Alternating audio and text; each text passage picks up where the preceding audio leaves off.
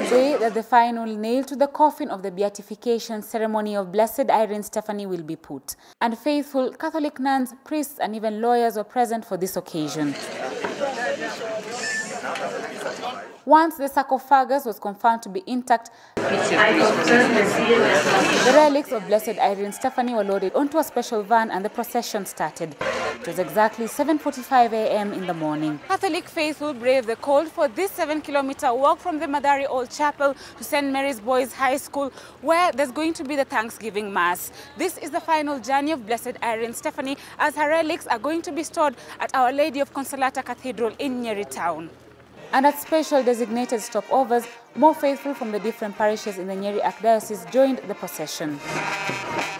The security of those present was assured, the men in blue on foot, on horseback and on wheels, as the procession snaked its way into town, slowly making its way to St. Mary's Boys Secondary School. The procession bringing the main streets in Nyeri town to a standstill as residents turned out to see what was going on.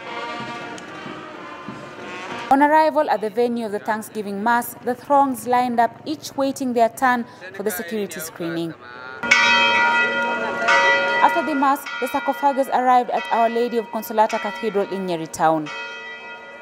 It was a tight fit as everyone scrambled to get the best view of this historic event.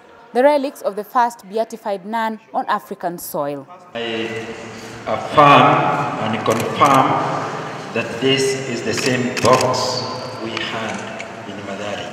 After the legal process of verifying the seals were intact by the 6-person team appointed by the Vatican, it was finally time to put the relics in the bulletproof altar, specially designed by an architect sent from the Vatican. It has been a 3-day journey which started with Venerable Sister Irene Stephanie and has finally ended with her being Blessed Irene Stephanie. Only time and the Commission of Saints will tell when her status will change to Saint Irene Stephanie. Berry Lombani, NTV, from the county of Nyeri.